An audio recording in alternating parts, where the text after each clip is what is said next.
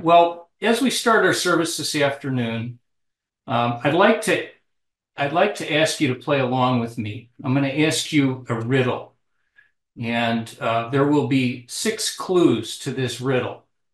When you think you've got the correct answer, I want you to raise your hand. Of course, I won't be able to see it here on Zoom, but that's okay. So is everyone ready? Let's begin. The riddle is, who am I? I can fly as high as 18,000 feet in the air. I can travel on my own as fast as 15 miles an hour. I go faster up hills than I go down hills. Under the right conditions, I can eat practically any living thing. I can grow exponentially. I can create my own winds and weather. Well, if you guessed fire at any point, you guessed correctly. Uh, if you guessed correctly even before I gave you a clue, then you listened a little too closely to Brother Bruce as he gave you my title.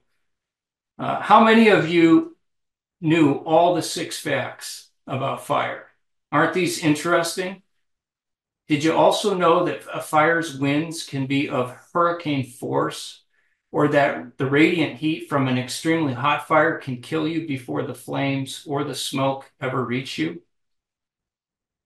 Well, fire is fascinating. It is all at once a visible chemical reaction, a light show, a source of heat.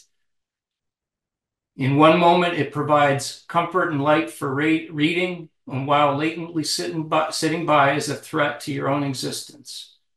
It's a preparer of food, preparer of materials, and of tools. Fire is mesmerizing to look at, providing instant cause for wonder and meditation. It is both a weapon and a shield, a protector, but always a threat. Controlled by man, it is the most important tool on the planet. Uncontrolled, it causes fear and trembling, death and destruction. Indeed, fire is fascinating. Well, our topic this afternoon is fire goes before him. And this phrase is taken from Psalm 97, verse 3, using the New American Standard Bible, from which all of our scripture citations will be made. The 97th Psalm is a day of the Lord prophecy. Verse 3 reads, "Fire goes before him and burns up his adversaries round about him." In our discussion this afternoon, we'll try to more fully understand the phrase, "fire goes before him." In order to do so, we'll consider the incredible nature of fire, looking at what fire is and exploring its remarkable characteristics. We'll then look at how fire is generally used in the scriptures for literal and symbolic purposes. And finally, we'll look at some of the prophetic applications of fire, reviewing some of the familiar scriptural passages that feature fire during the day of the Lord. Well, let's begin with the incredible nature of fire. If you step back and you think about it, what else is like fire? Anything? From observation, we know that fire is a naturally occurring process. Lightning causes wildfires. Early man used fire extensively, and it has been revered down through the ages, so much so that cultures, religions, and paganism have worshipped fire. The philosopher Empedocles in the 400s of BC classified fire among earth, air, and water. He named each of these for a Greek god, and these 4 are, of course, known as the classical elements. As far as we know, fire is unique to our planet. We also know that fire is incredibly useful to man. It cooks our food, it makes it safer to eat. Small furnaces warm our homes and heat our water so that we can live more comfortably, especially here in the northern climates. And we also know that fire is incredibly dangerous. Over the past 150 years or so, fire has continued to figure prominently in the news. In recent years, smoke from large Western and Canadian wildfires have periodically affected our air quality and visibility, while forests, homes, and lives have been lost in large and small fires alike. But what actually is fire?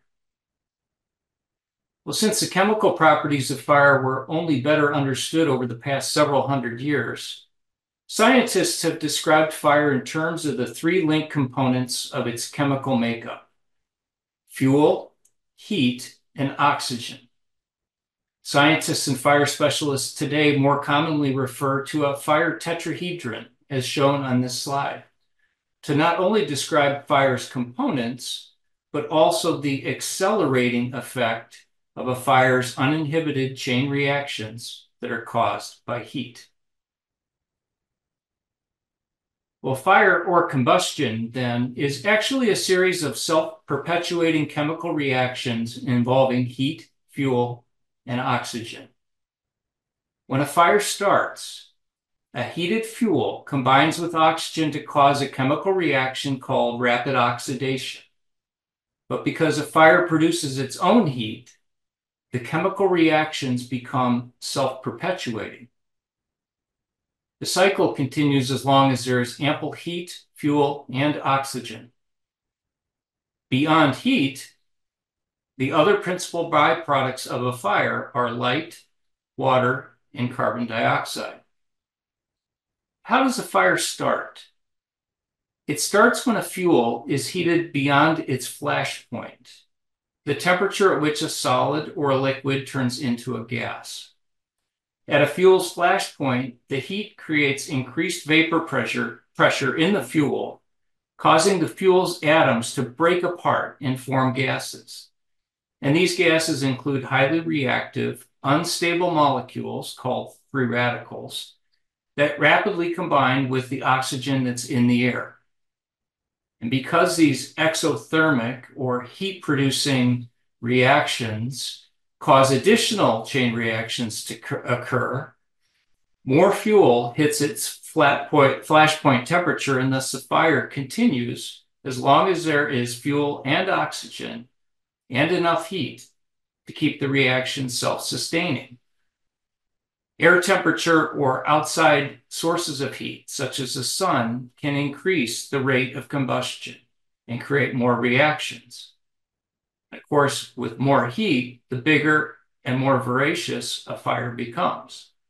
Hotter air temperatures usually mean bigger and hotter fires, and hot fires can grow exponentially and reach extreme temperatures, even turning wet or hard-to-burn fuel into kindling.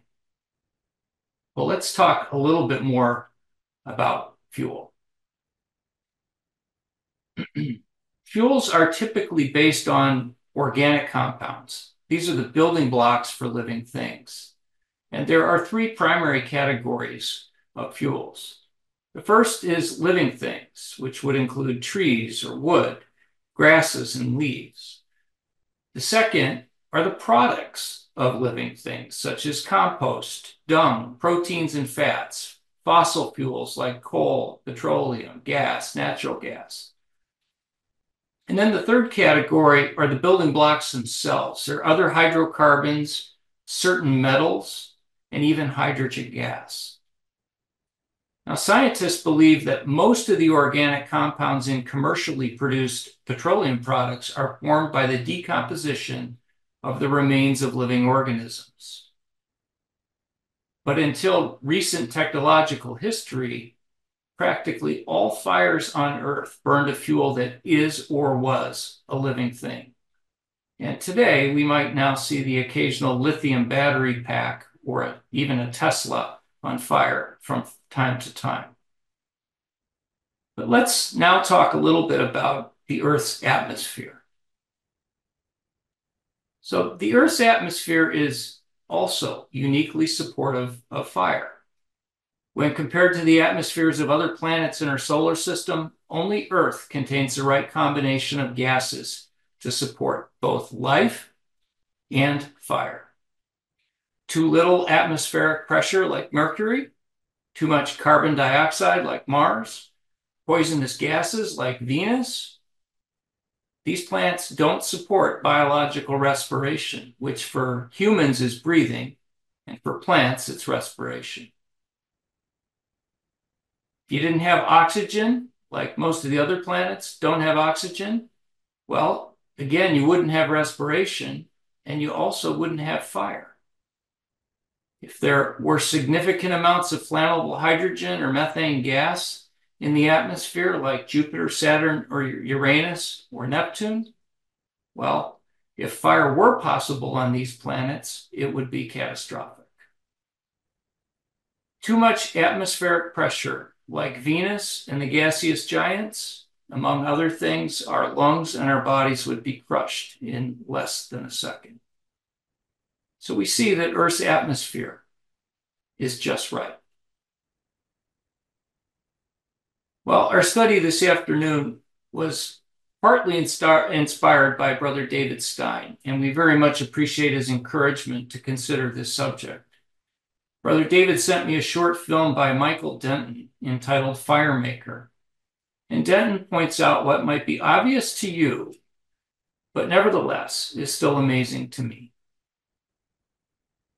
Denton says that our planet is uniquely designed to reap the benefits of fire, that it's even shaped by fire, that Earth fits the exacting conditions that are needed to support the use of fire, including having an atmosphere that supports combustion, biological respiration, and high fire temperatures.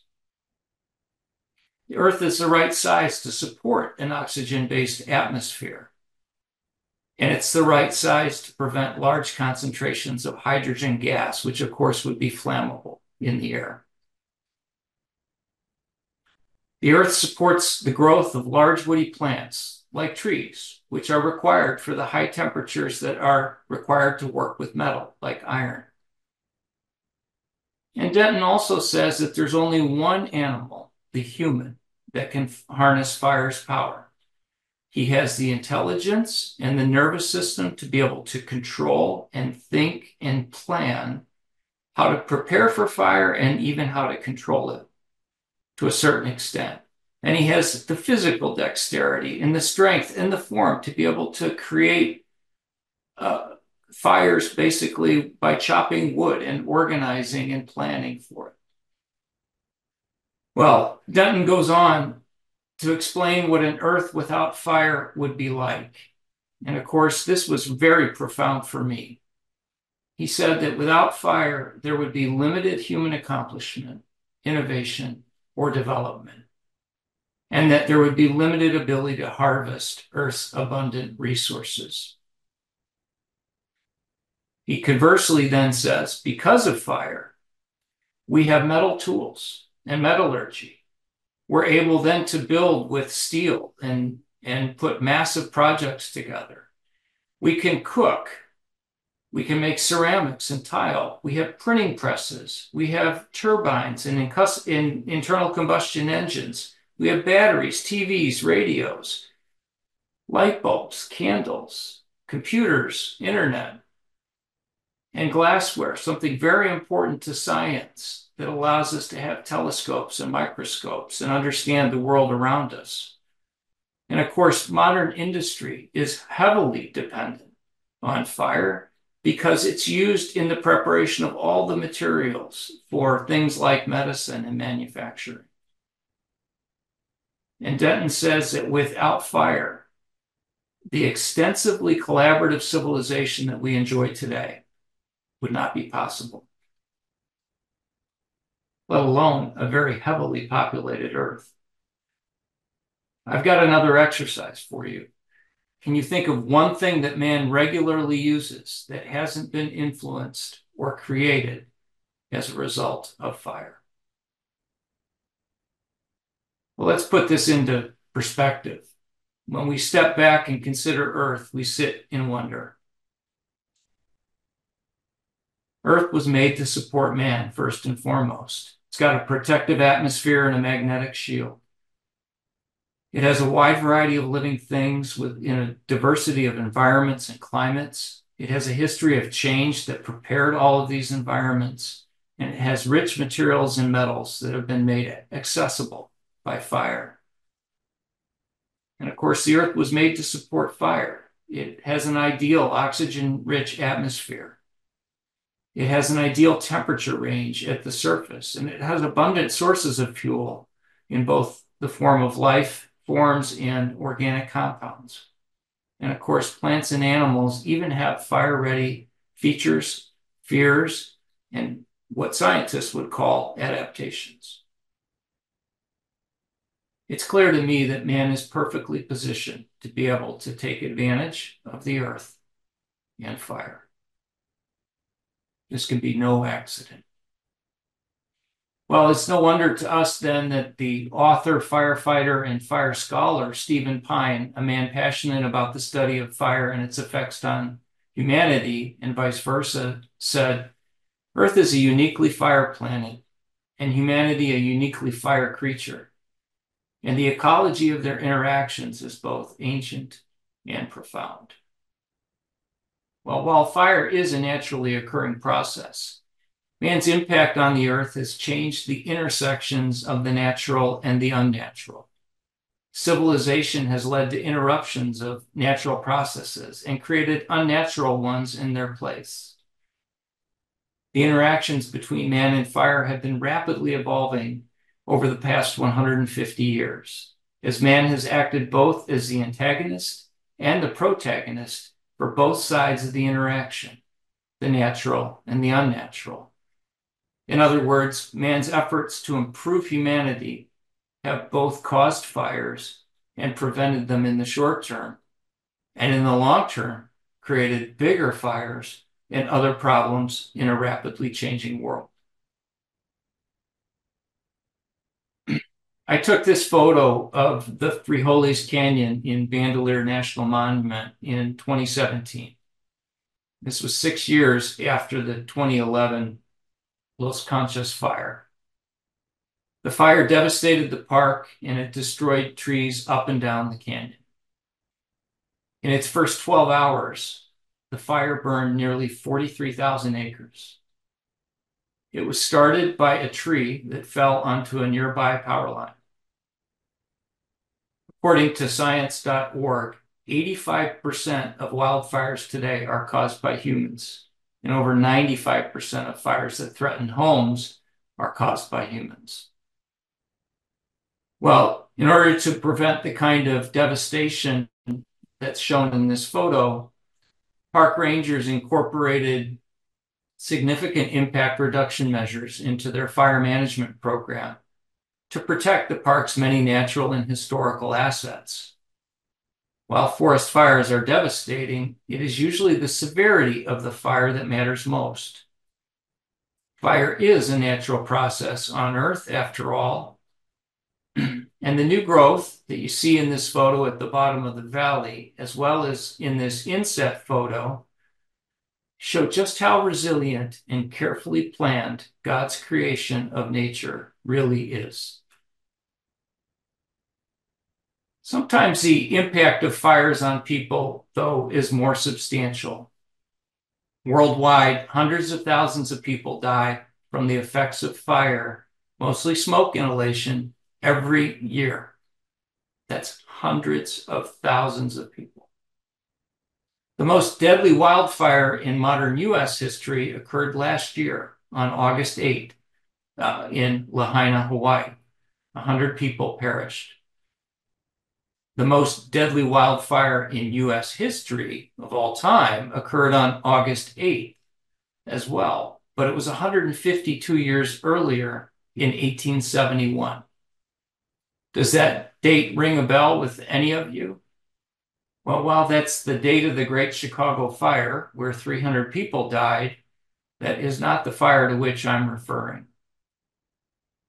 Also on August 8th in 1871, several hundred miles north of Chicago in Peshtigo, Wisconsin, a massive wildfire started that burned over 1.5 million acres and may have killed as many as 2,400 people. 23 years later, in 1894, the Great Hinckley Firestorm of Minnesota picked up where the massive Peshtigo fire left off. Daniel J. Brown, in his book Under a Flaming Sky, captures the ferocity of the Hinckley tragedy with survivor stories and firsthand accounts of the fire. It's a fascinating horror story. In just 4 hours, 250,000 acres of land were burned, if you can believe that. That's an area larger than the size of many suburban counties, although much smaller than the Peshtigo fire. Amazingly, as tragic and as sudden as this fire was, less than 500 people died. But both of these fires demonstrated the incredible power of a firestorm in which, reminiscent of biblical imagery, firebrands, such as flaming pieces of wood and charcoal, descended like hail to the ground. Multiple firsthand accounts of the Hinckley fire described the sky as raining fireballs from the size of handbaskets to railroad cars, and speak of spontaneous combustion from the extreme heat of the fire. Interestingly enough, both fires likely started, at least in part, as an unintended consequence of an agricultural land clearing process called slash and burn, one of the oldest soil-enhancing farming methods known to man.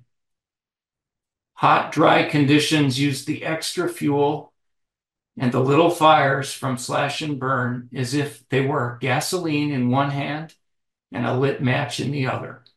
And these tragic fires were much worse as a result. Well, as a race, we've learned a lot since 1894, but the modern world is still precariously learning lessons from fire.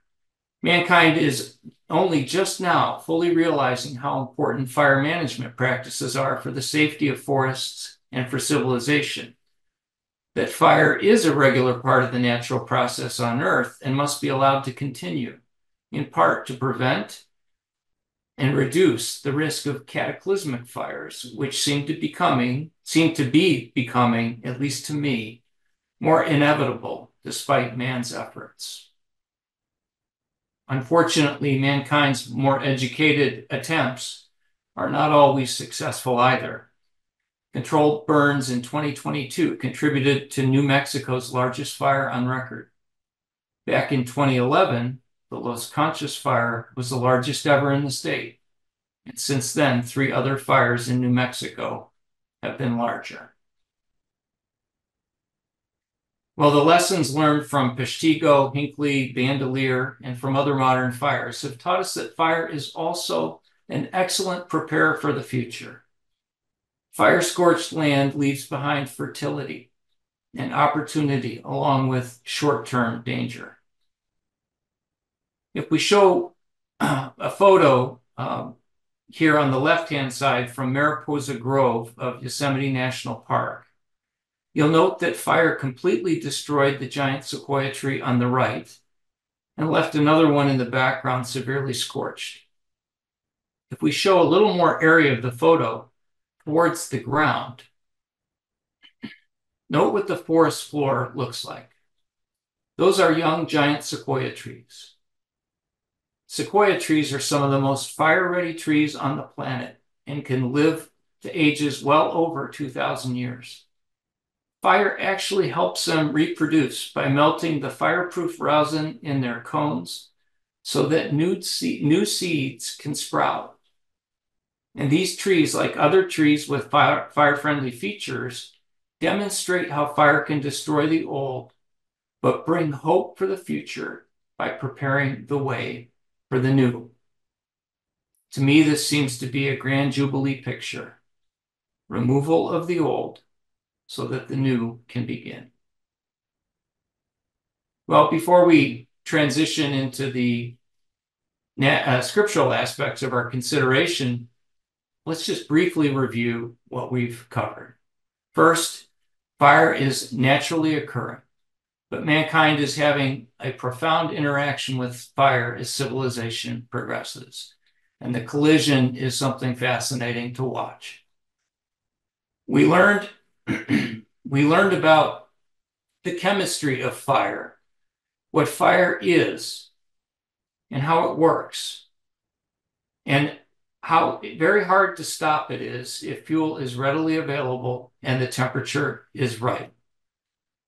We saw that the planet Earth is perfectly situated to support both life and fire, exactly as if it were intended to be this way, which of course we think it was. We didn't mention this, but even Earth's gravity factors into the feasibility of an atmosphere that supports fire and respiration. We remind ourselves of just how much we can attribute to man's ability to harness fire. To our civilization, fire is very important. And practically speaking on it, we depend on it for almost everything that we use on the daily basis. We've also seen that fire is incredibly dangerous, and wildfire seems to be more and more extreme as temperatures increase. One of the very large fires in Colorado several years ago was only slowed by winter weather. Another one jumped the Continental Divide with ease. And because fires can be self-sustaining, readily available fuels make fire risk literally greater. Fire is often unpredictable and one of the most powerful forces on the planet. And finally, we saw that while fire can be horrifically destructive, the planet is prepared to recover from fire eventually, and that fire is a prepare for new growth and for new life. That fire is an important symbol in the Bible is without debate. Perhaps man's complex relationship with fire makes it a more meaningful symbol in Scripture. Fire is a force to be used for good, but left in careless human hands or by disobedience, putting fire in the hands of a jealous God, it's completely destructive. When we think of fire in the Scriptures, we probably call to mind several different types of images. For many of us, the most resounding image is that of fire as a destroyer. Consider the day of the Lord picture from Zephaniah 3. Therefore wait ye upon me, saith the Lord, until the day that I rise up to the prey. For my determination is to gather the nations, that I may assemble the kingdoms, to pour upon them mine indignation, even all my fierce anger. For all the earth shall be devoured with the fire of my jealousy. Jehovah here lays out for us that fire is the ultimate representation of his fierce anger and indignation, so much so that all the earth is devoured. We can be thankful that fire here is but a symbol, a representation of the righteous emotion of God for his people, and that God's intent in using fire as a destroyer is for a good purpose. Continuing on in Zephaniah, for then I will restore to the peoples a pure language, that they may all call on the name of the Lord to serve him with one accord. This idea of a devouring fire is not unique to this prophecy, but used in others as well. Moses even used this metaphor for God's anger when he warned the Israelites to follow God's commands, to remember their covenant with God, and to abstain from making graven images. He said, for the Lord your God is a consuming fire, a jealous God, in Deuteronomy 4:24. Understanding the properties and characteristics of fire helps to put the context in warning.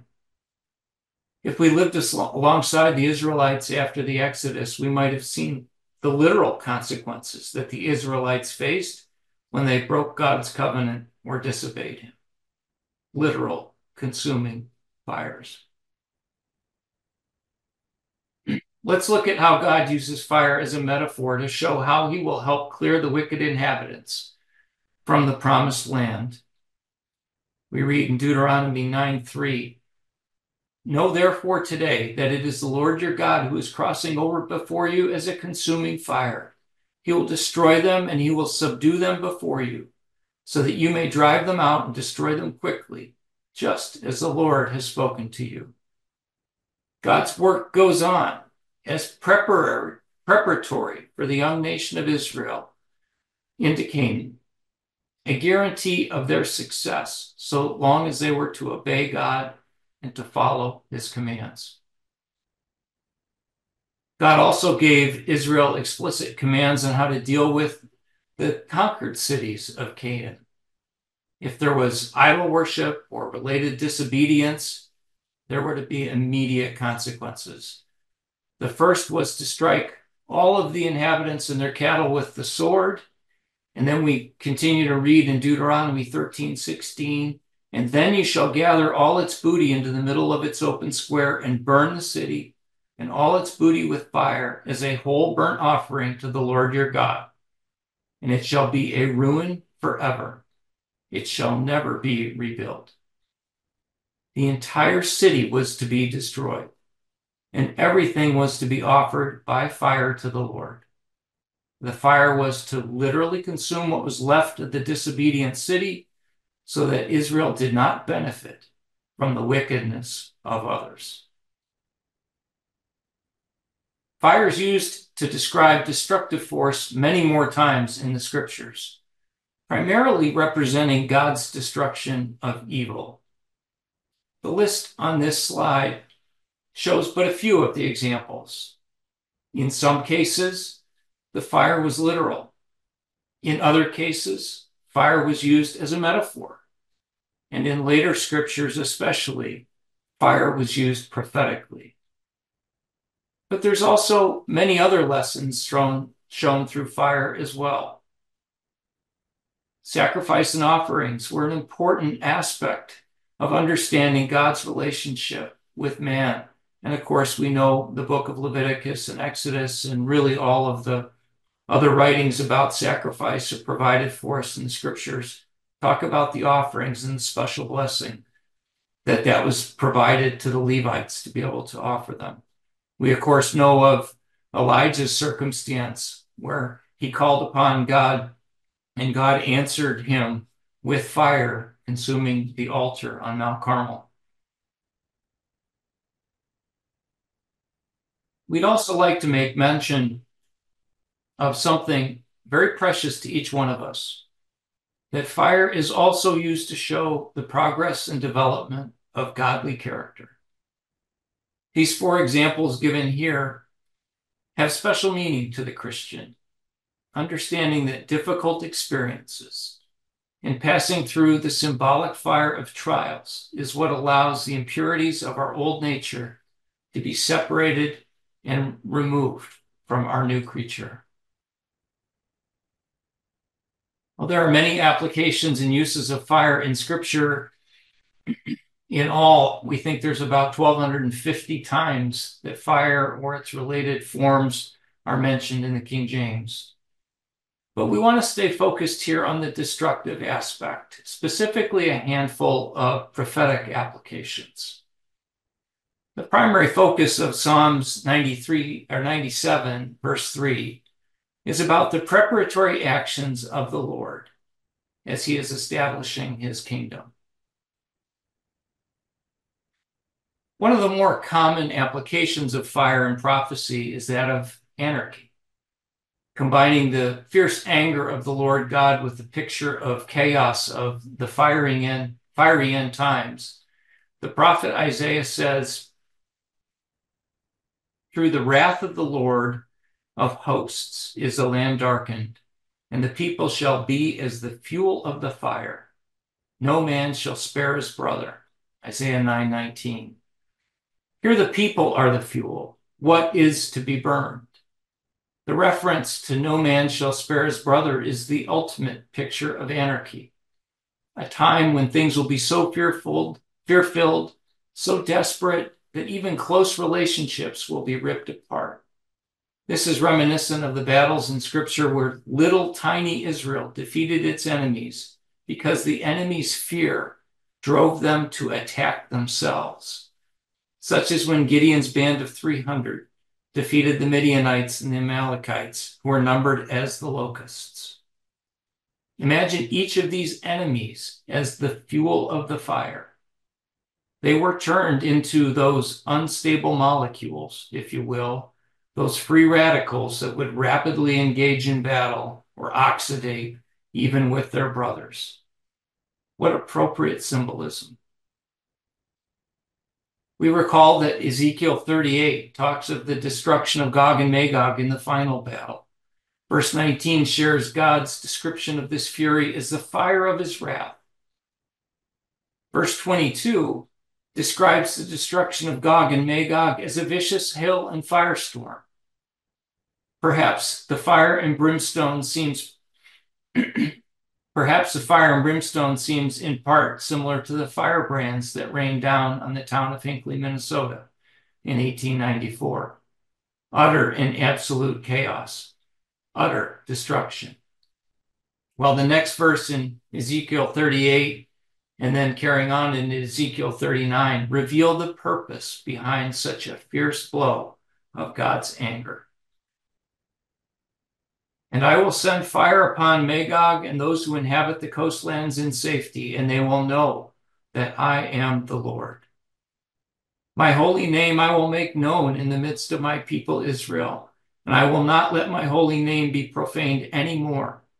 And the nations will know that I am the Lord, the Holy One in Israel. Ezekiel 39, verses 6 and 7. This will be a revealing element to the people. The revealing of the Lord, his mighty power, and his victory for Israel. Students of the Bible recognize these passages as prophecies that point to the final battle in the day of the Lord, just before the blessings of peace will be poured upon Israel and ultimately upon the whole world. In a world completely desperate for the Lord God and his righteousness, we see how this is a preparatory fire that in turn has the people on their knees. The fire signifies the complete destruction of the corrupted systems, the governments, the churches, and the institutions that have been used for wickedness. Destruction of the major enemies of God and the barriers to the ushering in of worldwide blessings. We know that the destruction of fire does not end the earth, for why would the people, all the nations, need to know the Lord, as written here in verse 7.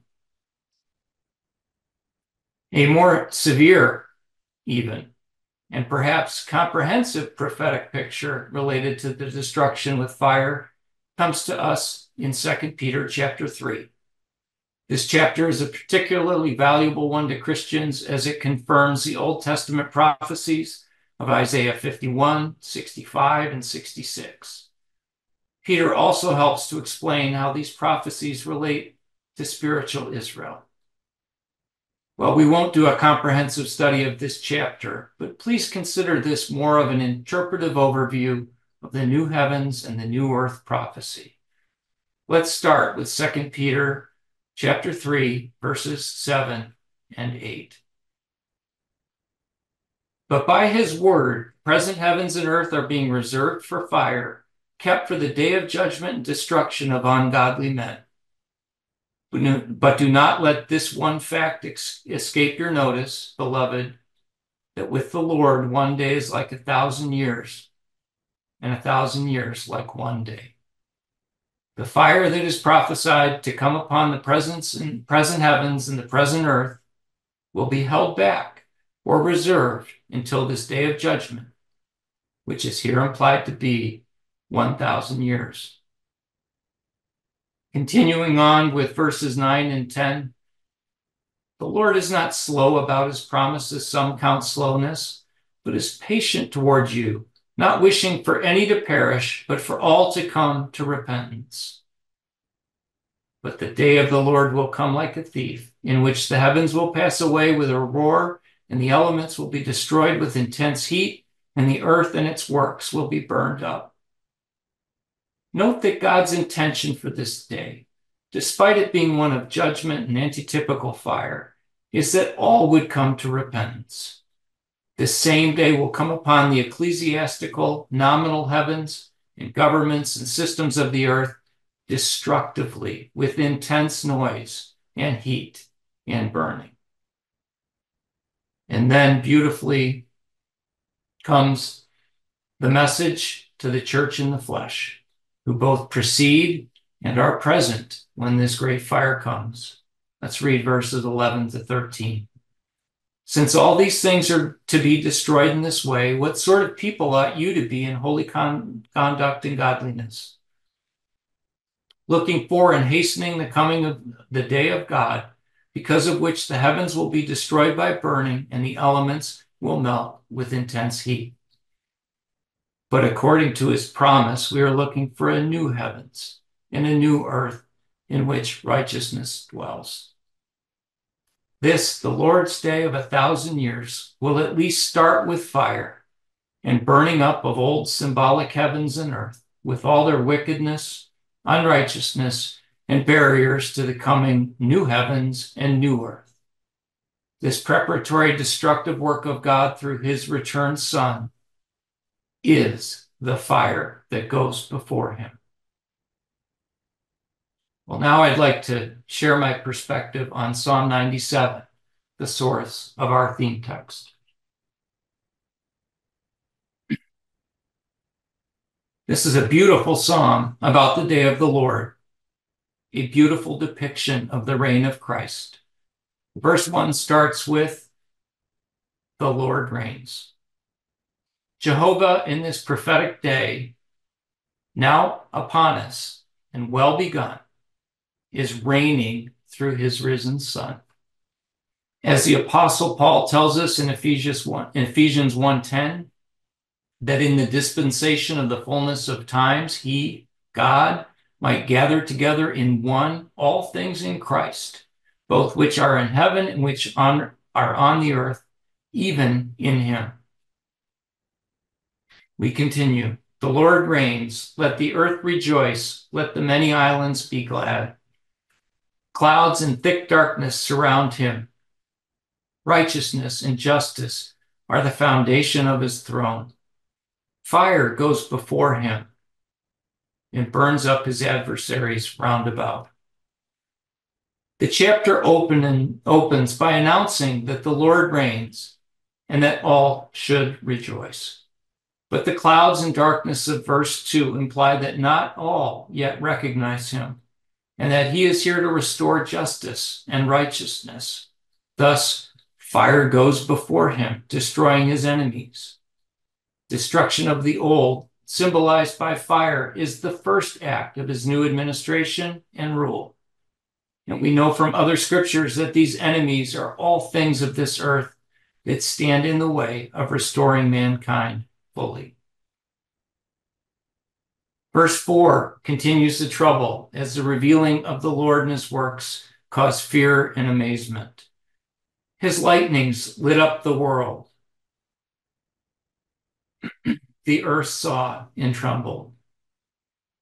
Verse 5 shows that the destruction of the mountains, the kingdoms of this world, begin at his presence. At the presence of the Lord of the whole earth. The mountains melted like wax at the presence of the Lord, and at the presence of the Lord of the whole earth. This connects our concept of the Lord's presence very directly with his reign. He is the Lord of the whole earth. Reading verse 6, the heavens declare his righteousness, and all the peoples have seen his glory. This describes that the heavens, the new heavens of 2 Peter 3, the raised and completed church, will declare the next phase of the reign, and the Christ will be fully recognized by the world.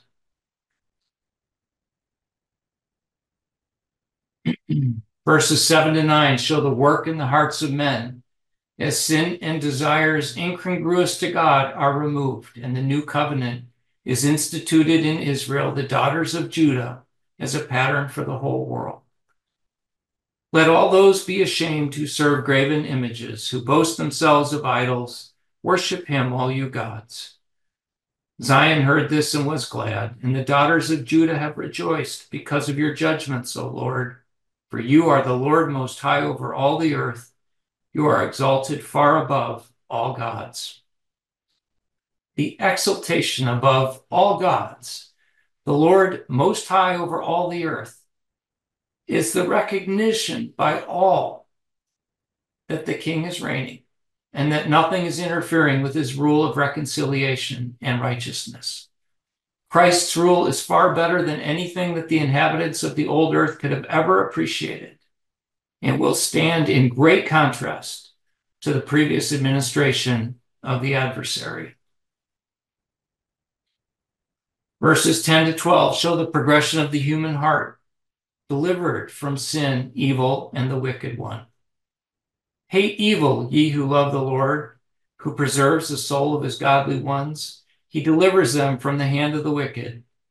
Light is sown like seed for the righteous, and gladness for the upright in heart. Be glad in the Lord, you righteous ones, and give thanks to his holy name. We see two applications here, both in alignment with the divine order of righteousness. First, these verses apply throughout the gospel age to those who have been reckoned to be delivered through their belief in Jesus Christ. And likewise, second, during the latter part of this millennial age, through the process of restoration, the hearts of men will be taught to hate evil. They will recognize and remember their deliverance, and all men will be made righteous with love and justice in their hearts, giving thanks to the Heavenly Father and their King, Christ Jesus, their great deliverer. What a tremendous message of comfort and new growth after the fire of destruction with which our Lord began his reign. In order to fully restore mankind, all the adversaries need to be burned up. The Apostle Paul corroborates this in the resurrection chapter, 1 Corinthians 15, that the age-long work of the reign is the destruction of all the adversaries, all enemies. For he must reign until he has put all enemies under his feet. The last enemy that will be abolished is death.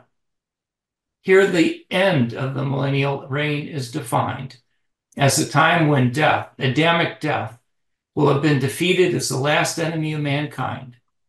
Fire will take out the big enemies, and the work of resurrection, restoration to perfection, and the removal of the smallest but deadliest of enemies will mark the completion of this reign.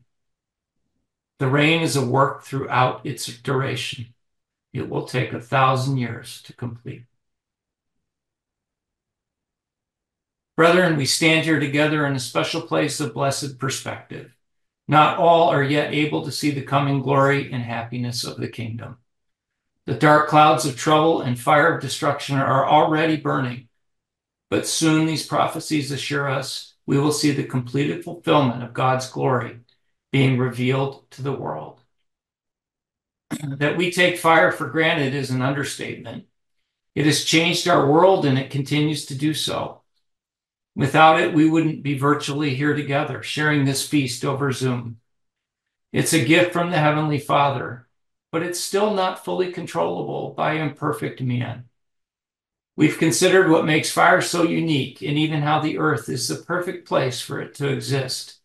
We've looked into fire and why it makes such a great symbol in the scripture, because it destroys evil and unrighteousness, because it's only controllable by God, because it accomplishes his will, because it prepares the world through the tearing down of the old imperfect order, the old symbolic earth, because it prepares the world by tearing down of old imperfect religion and the old symbolic heavens.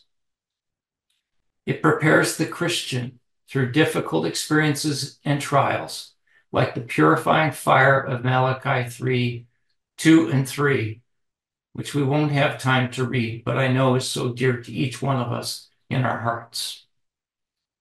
Brethren, fire leads the way for the kingdom, so that the mediatorial phase of the reign can be set up and the new covenant can be facilitated to and through Israel.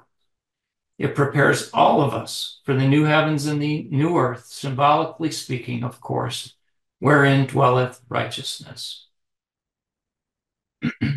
Brethren, let's not lose heart for the trouble that we see around us. We are right there. Our warfare is being completed. As we heard in our morning devotions and in Brother Dan's discourse paralleling our Psalm 97 texts, Psalm 50 prophetically reminds us of our covenant of sacrifice, saying, "Out of Zion, the perfection of beauty, God hath shone forth." May our God come and not keep silence. Fire devours before him, and it is very tempestuous around him. He summons the heavens above and the earth to judge his people. Gather my godly ones to me, the saints, those who have made a covenant with me by sacrifice. And the heavens declare his righteousness, for God himself is judge.